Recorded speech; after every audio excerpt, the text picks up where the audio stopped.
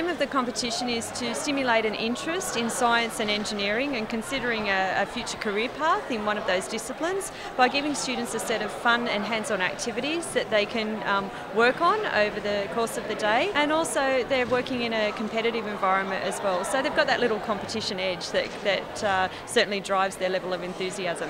So it's looking at students that are heading into year 11 and 12 to sort of help them get a little bit more of an idea about the kind of subjects they might be interested in doing when they go on to their more senior studies. Yeah, it's been really good and it's a good learning experience.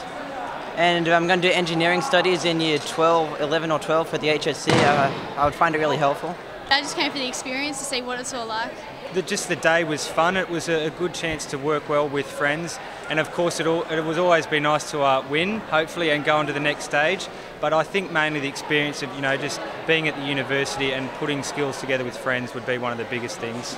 Well, we just built an airship in Search for the Lost World activity, so we had to fly that through a course. Yeah. Just new experience, and I was just looking into engineering and all the different things that you can do in it. Involved in concepts of science and engineering, hopefully to motivate them to do those kind of subjects in latter high school.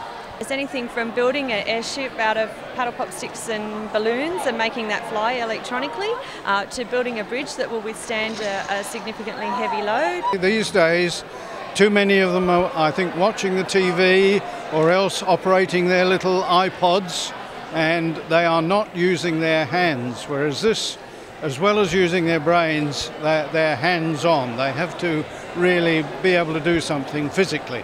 It's been pretty easy at the start, but we've encountered a few problems as it's gone on. What sort of problems? The helium from the balloons has come out, so we actually need to add more balloons, which has added more time to and actually lowered our general score.